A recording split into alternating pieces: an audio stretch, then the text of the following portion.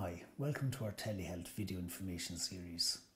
I'm Garvin and this video is on Lumigan drops.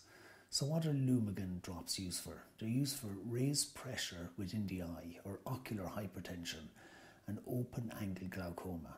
And how does Lumigan work? Lumigan eye drops contain the active ingredient Bimatoprost, which is a type of a medicine called a prostaglandin analog, and it's used to lower pressure within the eyeball. The pressure within the eyeball is naturally maintained by a continuous flow of liquid called aqueous humor through the eyeball. Aqueous humor is produced by a part of the eye called the ciliary body. It drains out of the eyeball through channels called the trabecular meshwork. If the outflow of aqueous humor is blocked, the aqueous humor builds up inside the eye, increasing the pressure within the eyeball. This pressure needs to be reduced, as otherwise it can damage the optic nerve and impair vision as a result.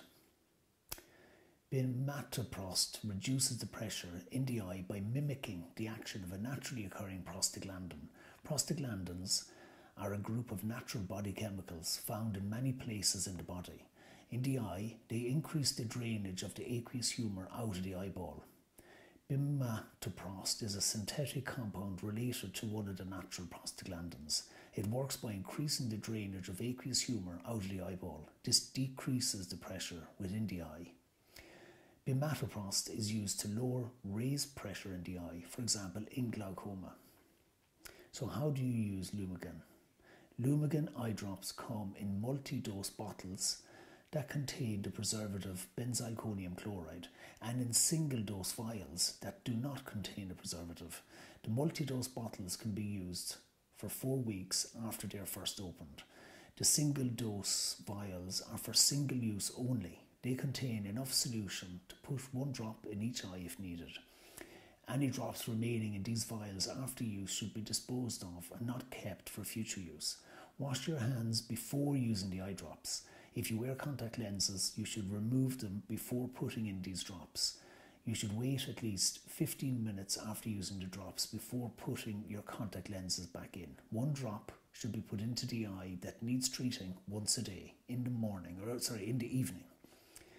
Immediately after administering the eye drop, close the eye and press on the tear duct at the corner of your eye closest to your nose for about 1 minute. This is to minimize the amount of medicine that may be absorbed into the bloodstream, which will increase the local effect in the eye and minimize adverse effects elsewhere in the body.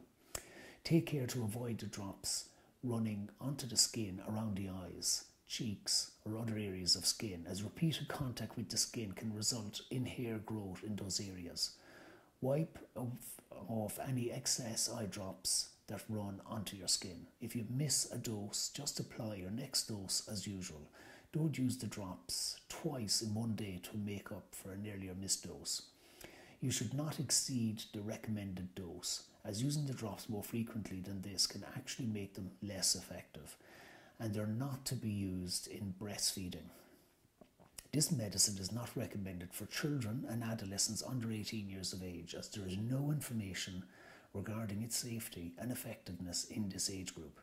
This medicine should not be used if you're allergic to one or any of its ingredients, so please inform your doctor or pharmacist if you've previously experienced such an allergy. So in pregnancy and breastfeeding, the safety of this medicine for use during pregnancy has not been established. It should not be used in pregnancy unless considered essential by a doctor, and it is not known if this medicine passes into breast milk. After being applied into the eye, the manufacturer states that it is not recommended for women who are breastfeeding.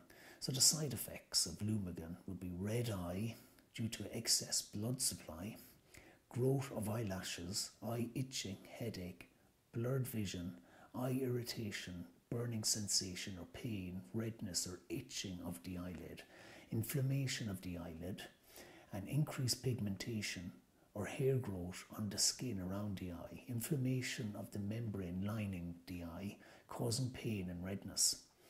So the side effects I've mentioned may not include all the side effects reported by the medicine's manufacturer. For more information about any other possible risks associated with this medicine, please read the patient information leaflet that comes with the medicine or talk to your doctor or pharmacist. How can this medicine affect other medicines? If you're using more than one type of eye drop, you should administer them at least 5 minutes apart to prevent the second drop washing out the first.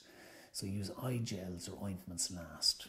So that brings this telehealth video to an end. If you have any questions, you can leave them in the comments below or contact me through our website, mytelehealth.info, or call into us at Lynch's Pharmacy, Douglas, Cork, or ring 021 436 66923 to find out more.